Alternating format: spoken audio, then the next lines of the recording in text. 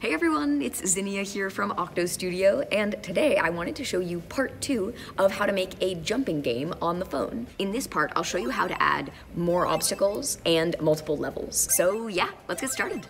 So in the last part of this series, we got to this point in our jumping game where you have a character that can jump and these moving obstacles that go past. Now, let's make it so there are multiple levels or multiple regions in your game. So you can just tap on this button to add a new backdrop for the new level or the new area. And you can tap the plus sign and then just pick whatever you want the next level to look like. You could add any one of the backdrops that's here, or you could also tap photos and upload a picture of a backdrop. So I think I'll do that with this one. And to switch between the backdrops, you can drag out this set backdrop block.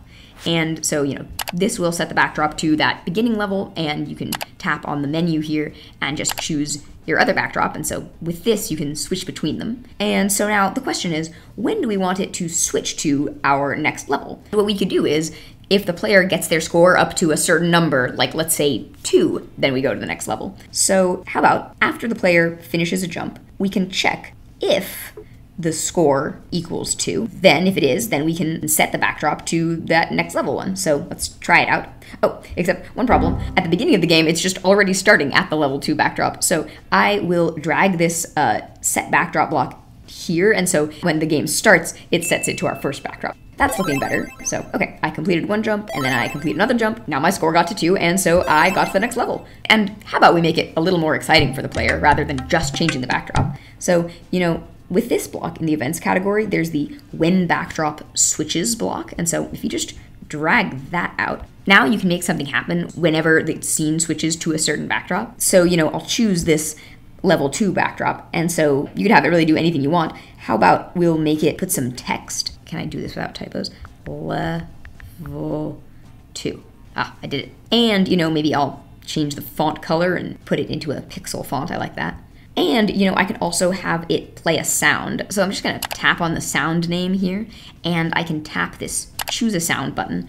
And then I think I will pick this one for the level music. Obviously in your game, you can pick anything you want. And so I will drag that block up here, and I'll set it to play sound and continue so that it plays the sound and shows the text at the same time. So let's try it out. I am getting through the game, jumping over the ghosts, and there we go. Now I got to level 2. And by the way, in your game, if you want to add more levels, all you have to do is just tap this plus sign here to add an else. And then actually, if you tap it again, you'll get an else if. And you could say, else if the score equals 5, then set it to another backdrop. So I'll drag out another set backdrop block. I'll just tap here and I can add another one to be level 3. Maybe I'll add this one.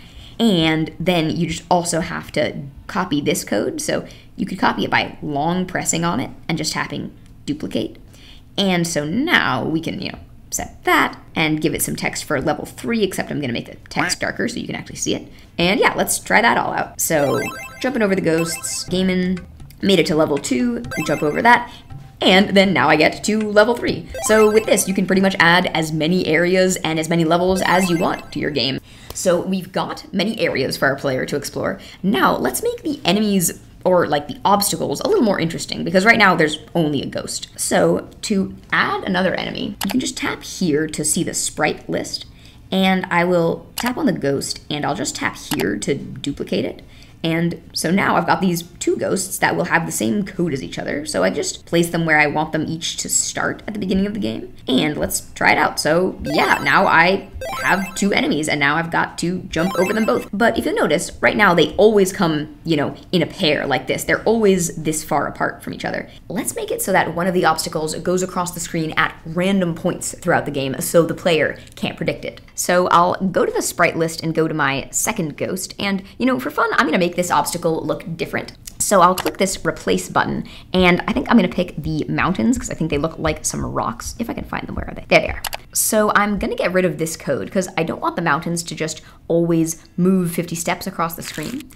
I want them to, at random points throughout the game, go from exactly this spot to exactly this spot. So let's make that happen. To make the mountains start over here, I can drag out a go to block, and I can tap this location to pick where I want them to start from, and I'll have them go to there. And right now, if you'll notice, it's set to go there on fast speed, so it would look like this, but I'm actually going to set it to go there at instant speed, so it just starts right there. And then how can I make the mountains go all the way across the screen, like exactly all the way to this edge? Because we can make a sprite move in this direction with the move block, but clearly 50 isn't enough to get across the screen. So how much should we have it move by? Well, if you tap here to look at this little location menu again, you can see that the screen is actually 320 pixels wide. So if we make it move 320, that will make it go exactly across the screen. So if we attach these blocks together, then we get one time where the item zooms across at the player. And I can put this in a forever block to make it always keep doing it. But remember how we want it to come at random points throughout the game, not always be coming in a predictable way? Well, we could make that happen by dragging out a wait block, and then we could put in a random block from the more blocks category, and we could make it wait some random number of seconds before it appears. So that will make the mountain go by at random points in the game. Let's try that out. Oh, one thing is we should make the mountains be hidden at the beginning of the game, because right now they're just sort of sitting there. So, okay, let's try that again. And okay, the ghost is going by, but the mountains are just never going by, and that's actually because we need to make them show up again when we want them to go by. So after it finishes waiting, I will put a show block to have it appear.